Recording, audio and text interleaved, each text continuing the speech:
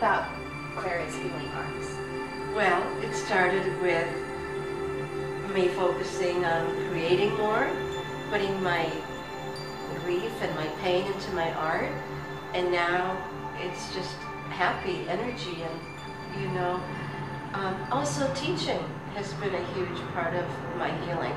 Tell me about your classes. I love teaching. I have small groups, 3-4 girls come over.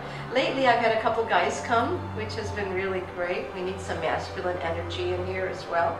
And I think it's so important to create your own art so that you have something personal in your home that, you know, you create. I created something for my mom many years ago and she just loved it.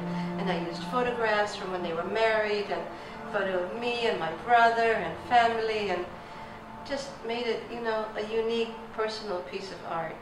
So I encourage my students to create and to share their art, you know, with family, and because you do get kind of lost in the work.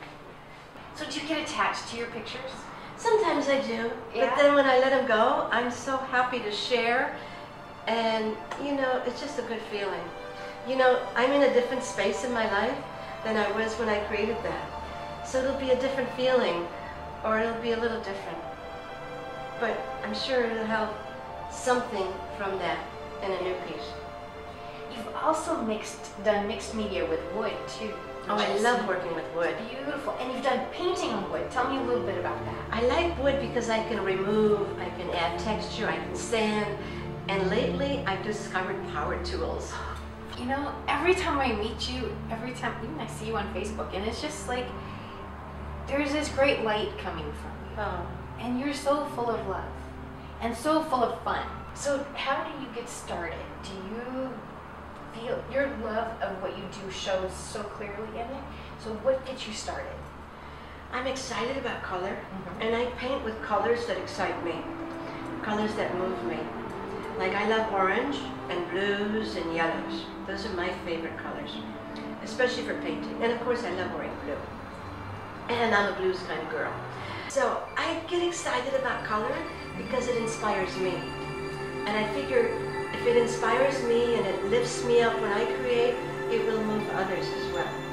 So if you do what you love, others will feel it. What art has taught me is patience.